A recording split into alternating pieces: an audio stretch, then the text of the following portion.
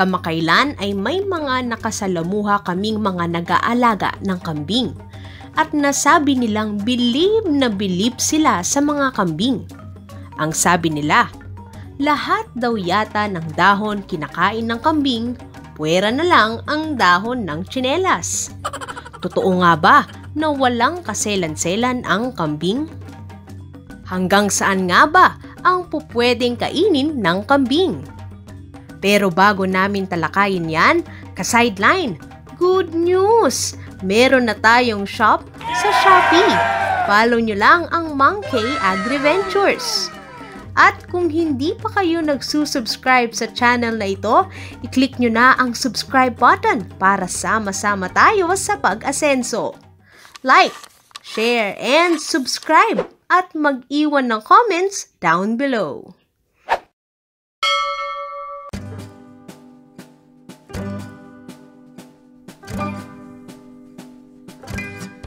Tuwing tag-araw, walang-wala na ang mga damo sa paligid at nagiging napakahirap ng pagkain ng kambing. Wala na kasing ulan at hindi na tumutubo ang damo na kung tutuusin, wala ring natitira dahil wala na itong pagkakataon na lumaki bago ito kaining muli ng kambing. Kung katulad nyo kami na nag-grazing at maliit lamang ang inyong lupa, malamang ubos na ang pagkain ng kambing. Pero, dahil sabi nga namin, survivor ang mga kambing. Mabibigla kayo sa kayang kainin ng ating alaga.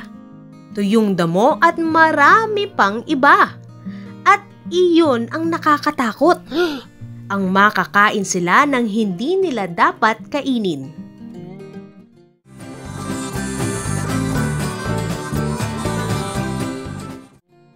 May paraan ang kambing para malaman nito kung ang damo ay pwedeng kainin o hindi. Una, inaamoy nito ang dahon at doon nito nalalaman kung dati na itong nakain. Kung baga sa computer, mayroon itong database. Ganito ang pamamaraan ng kambing. Panoorin ang short animation.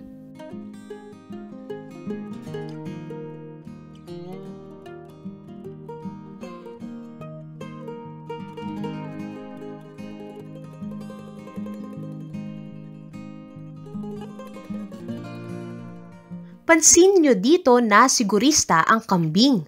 Tinitignan nila kung nagkasakit ito noon o hindi. Ang ibig sabihin ba nito ay kung hindi nila kinain noon ay hinding-hindi na ito kakainin ng kambing? Hindi naman ka-sideline.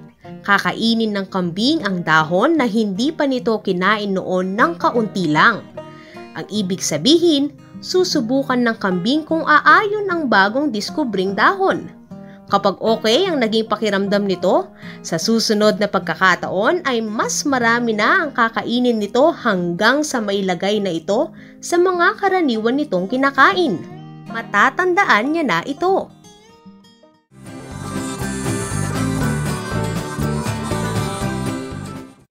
Ang masamang balita ka-sideline, pwedeng mangyari ang sumama ang pakiramdam ng kambing dahil sa nakain.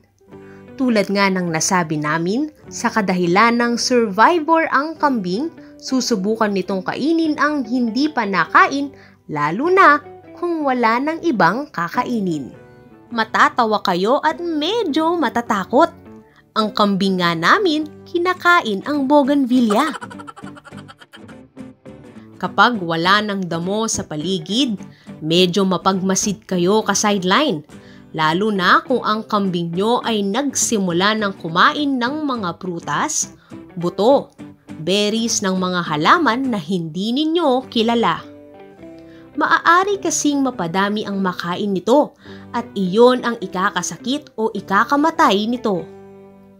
Pag-ingatan ng mabuti na hindi malason ang kambing nyo dahil sa pagkain ng hindi kilalang damo o halaman dulot ng matinding gutom.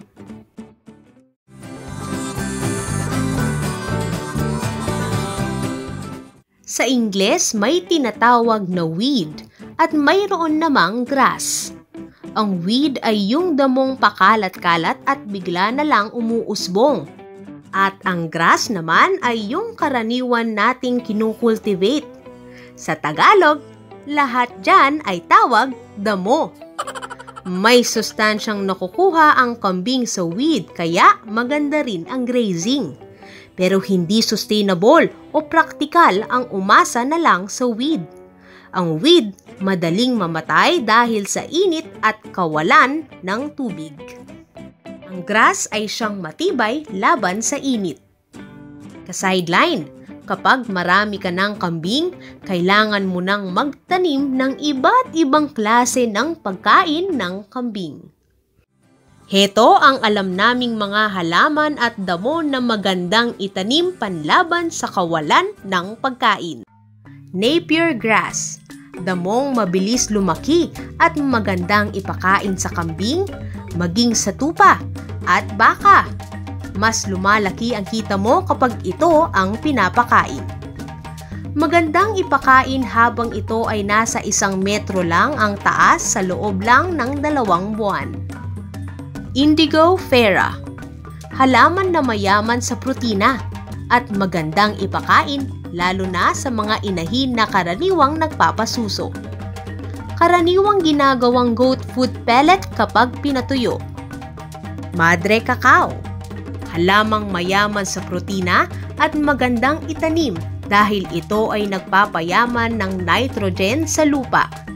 Maliban dito, ito ay pwedeng paulit-ulit putulin para ipakain.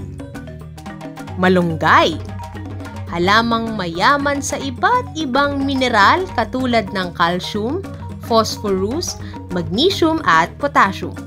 Mabilis kumapal at magdahon tuwing tag-ulan.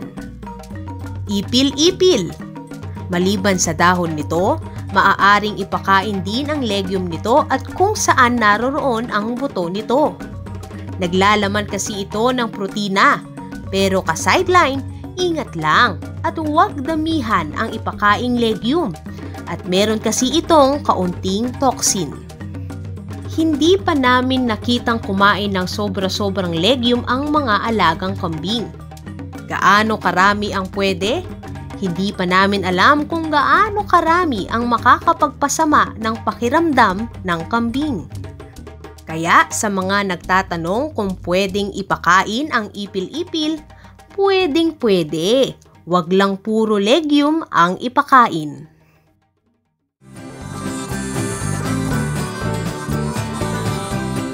Bilang panghuling tip. She loves me. She loves me na. She loves me. May konti nun. She loves me na. Ay, hatiin natin. He loves me. Okay. Sarap.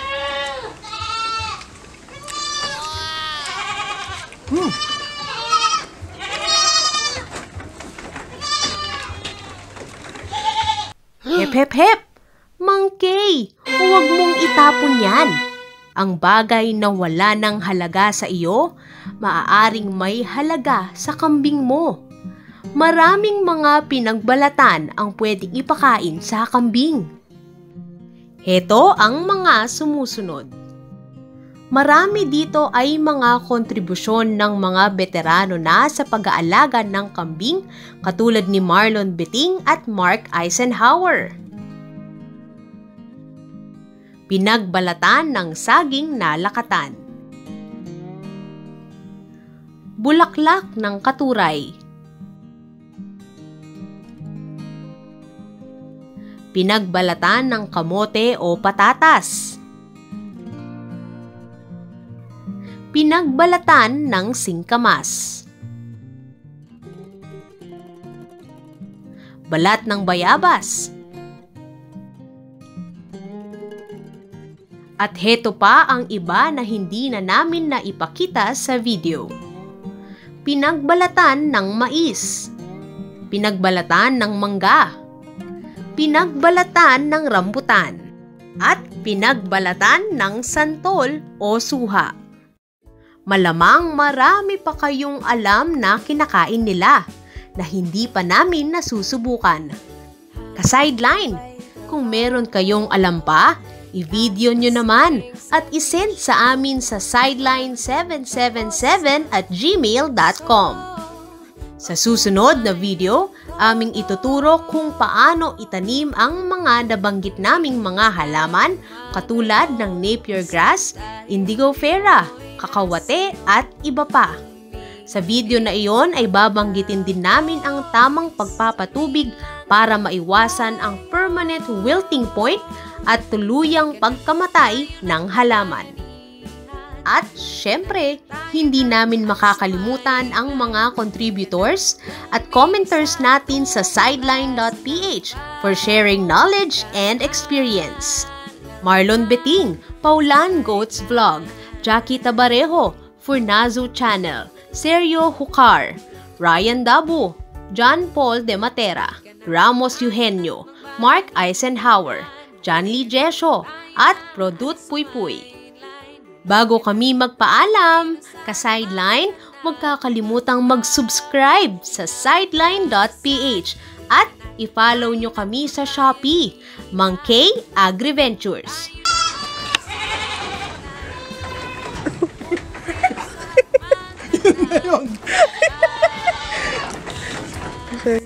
Ito po si Aga at si Mang K para sa sideline.ph.